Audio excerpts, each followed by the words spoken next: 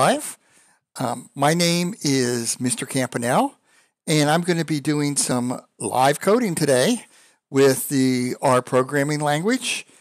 And I'm not going to be enjoying a little bit of mukbang because I just ate right before the show. I had some Korean fried chicken. This is delicious. It's taking over America.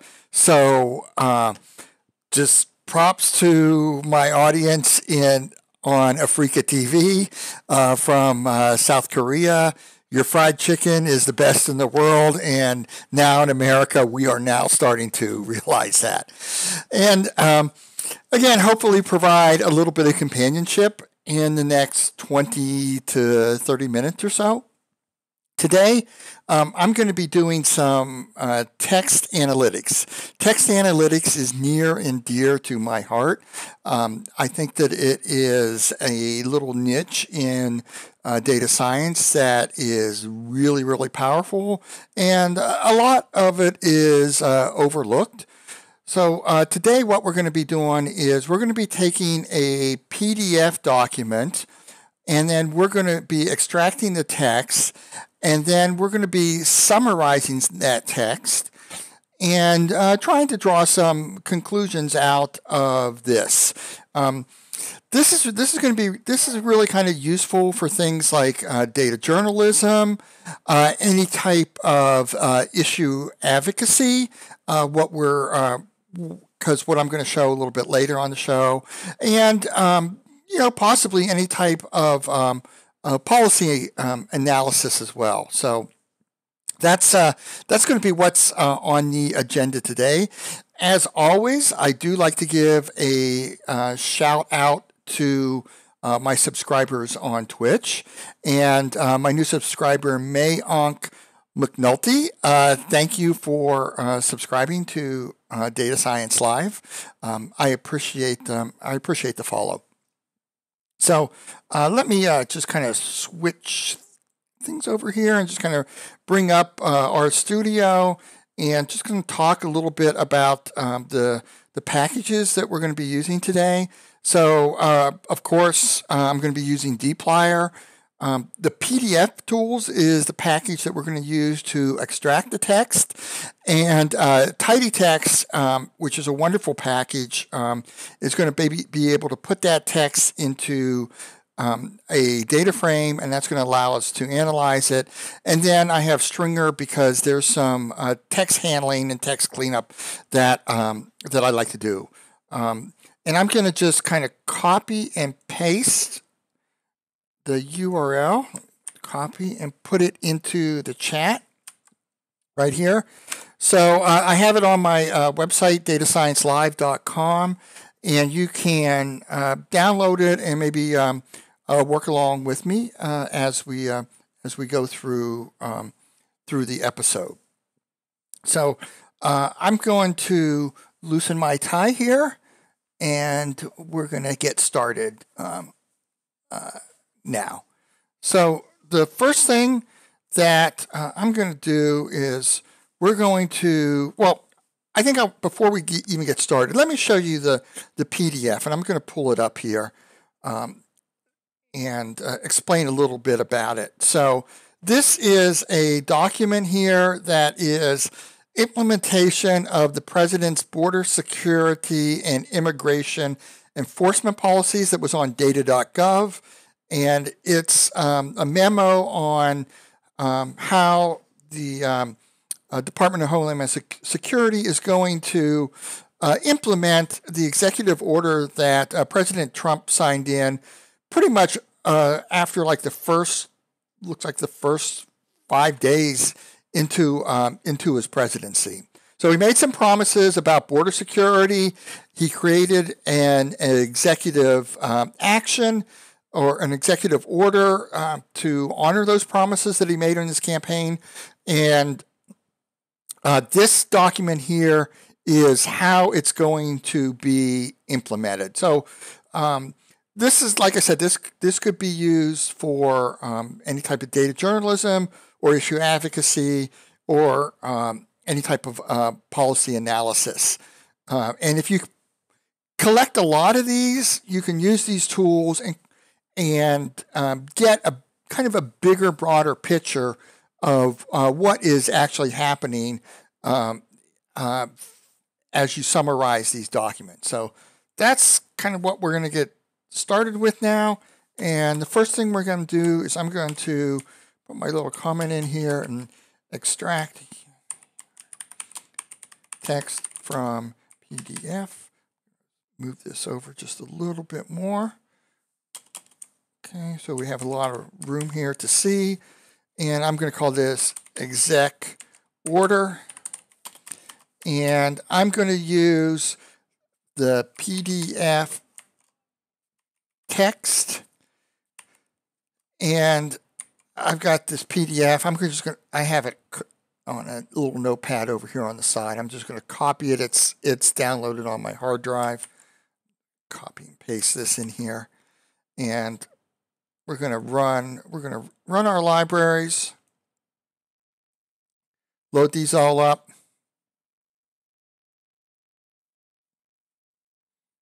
Okay, and now I'm going to run this code here, and it's going to extract the PDF. It's going to extract the text out of the PDF. So really nice, handy. Oh, here we go. And if we look here under the global environment, we have a, we'll just view this. Can I just click this on here? No. Maybe I just have to do exec. Yeah, I'm just going to type it in down here. Move this over, up. And kind of typed it out. It's a whole bunch of text. There's a lot of these little /Rs/Ns in here that we kind of need to clean up. And it's got, I think on this, it is a character vector with 13 elements in the vector. Those are related to the number of pages that are in this document. So, you know, on Data Science Live, I do like to use real-world data because real-world data is, it's messy, and, you know, you need to find ways to creative ways and really on how to clean it up and build it out for your analysis. And that's what we're going to do here. So next thing I'm going to do is I'm going to put this text into a data frame, because this is what we're going to need. We're going to need to have it in a data frame in order for us to really kind of process it with the tidytext package. And so put this over here. I'm going to put text into a data frame. A comment down there, and I'm just going to call this doc.df, and I'm going to initialize this data frame as a tibble from the dplyr, and I'm going to say paragraph, because these pages are really kind of written as paragraphs, and equals integer. And then I'm going to have text as a character. Character 0. I'm going to run this. Okay, and we see here we have a data frame called doc.df, 0 observation. So this is initialized, and I'm going to put a for loop in here. I'm going to go through each element in this character vector and store the text and store the paragraph. So for I equals 1, I in 1 to length of, what is this? Exec order. exec order, and put this down here. And the first thing I'm going to do is we're going to clean up this text.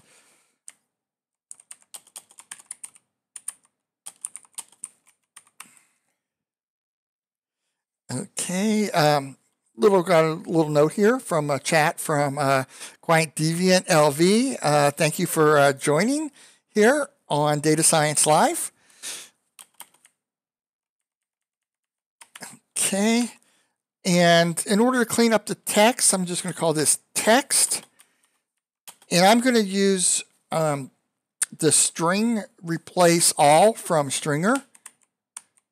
String replace all, and I'm going to use exec order I. Is that what it is? Is it exec order I? Yep, yeah, that's it. Exec order I, and I'm going to, let's see, to put it in a bracket, /r/n, and close this bracket. So what I'm telling it to do is find all the /r's and /n's, okay, and then I'm going to tell it to give me a space, because the tidy text, when we extract all the words, we need to have a space within these words. So I'm going to run that, and let's try, I'm going to create current df to store the values. So we're going to say tibble, and I'm going to say par equals I, and text equals text. This what I just created here, and then we're going to do doc.df, and I'm going to do bind rows, and we're going to do doc.df and current df. So what I'm doing here is I'm just kind of concatenating all the rows as we go through this loop of all the data. And that's kind of what I have right here. And I think one of the episodes the past few weeks, I did do an example of a for loop. And before I even like to try it and run all the way through the loop, I will just kind of test it out. And the way I test it out is I just set I to 1 here. And now that we have I in everything here, I'm just going to run each of these lines. So let's see what we have. Our text. Okay, that's our text that it got extracted. And then I'm going to go current df, run that. And we have one observation and one record. Number 1 with our text in here. Okay, and then doc.df should be the same as current df, right? 1. So it looks the same, and maybe I just might want to take a look at doing doc.df $text. I'll just do 1 in here. Okay, so this is kind of the text in here. We still see some of these slashes, but I'm not seeing the /r's or the /n's in here. So it looks like those have been removed. I'm just going to scroll this down here. And now I'm going to run the whole thing so that we should have 13 records in doc.df as this thing runs through the loop. Okay, did that just run through the loop? Yes, it does, because we got our 13 records, and if we open this up, as we can start to see, we've got all the paragraphs or pages, and then all the text. So we have our data frame kind of in the place that we want to be for us to start to kind of parse out the words and then eventually kind of do a word count on all these terms. And what that really does is it's going to be able to summarize the document and allows us to maybe start to analyze what is actually going on in this implementation document. So we're going to do, in the text analytics, there's a term called tokens, which is really a term for just separate out, for what I like to do. I like to do a lot of the words. So we're going to just create tokens. Yeah, tokens, it's a data science-y term for in text analytics. So I'm going to call this all terms. And we're going to take doc.df, and I'm going to use my pipe on here, and I'm going to use unnest tokens. Nest tokens from tidytext, and we're going to call it, the value is going to be a word. We're going to unnest the words, and then the text is the column that we're going to be pulling out all the words. So run this through, and all terms. So we've got 5,857 terms. So let's just take a look, open this up, and see what it did for us. So we have our paragraphs here, and it starts to just parse out each of these words in this document, as you can see. And we have 5,870 of them. But we have terms in here like and all, and in, and the. And so when we're counting terms, we really don't want these in here because we really want to get a good summary of what's going on here. So in tidytext, there is a data set called stop words, and these are the words that that we're going to be using that are kind of commonly used that you really don't need for analysis. Like I said, the and, the ins, the tos, that type of thing. So I'm going to put something in here called remove stop words.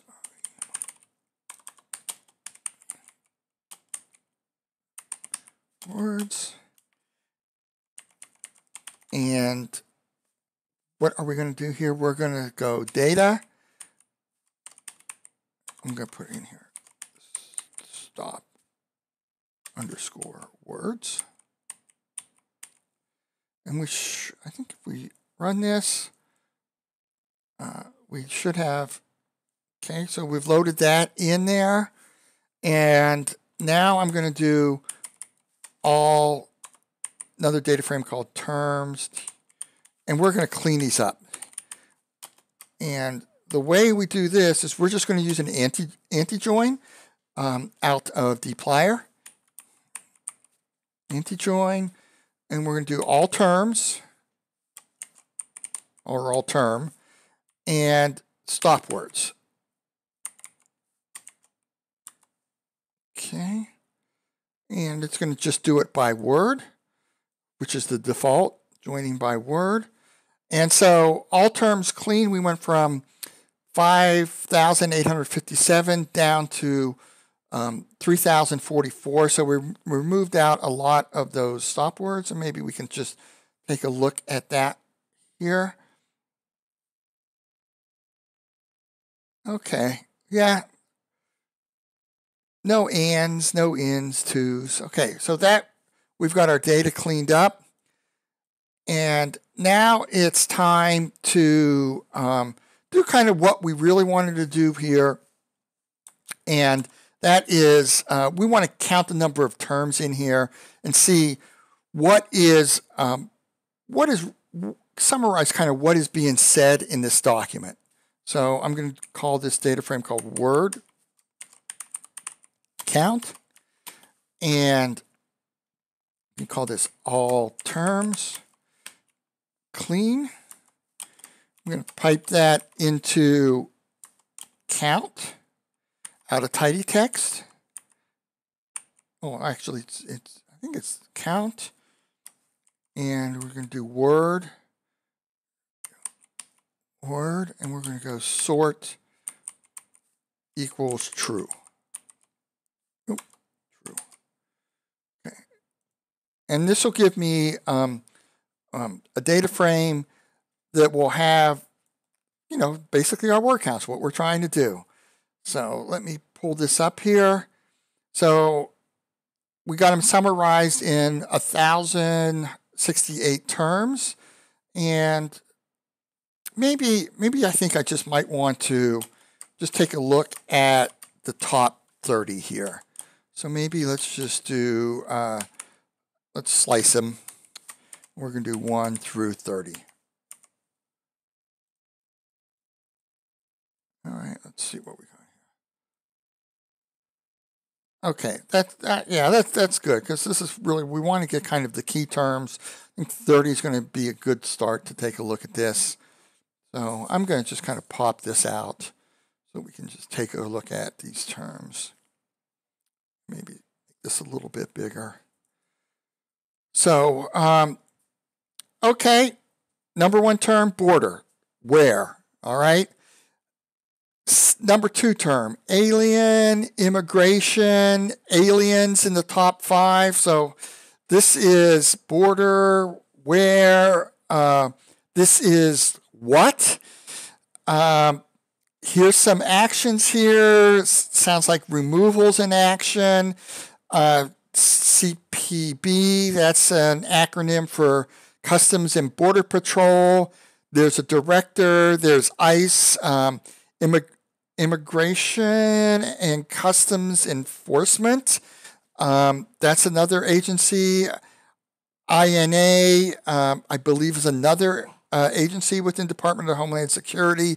Again, security, enforcement, detention.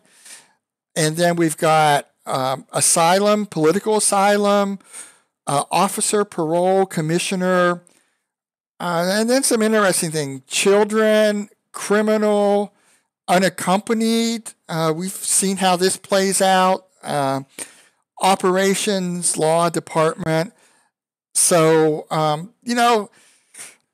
this is kind of, you can start to go through this and kind of figure out, what they're actually going to implement, how they're going to implement it, who's going to implement it, right? You got Customs Border Patrol, immigrations, and Customs Enforcement, INA. I don't exactly know what that acronym is, but there's things in here about children, unaccompanied, that we have to play out. And there's one thing that I kind of like to point out in here is this thing, 235. So this shows up here, and from what I know about federal government and these implementation orders, this looks like that this is probably the rule number or some type of legal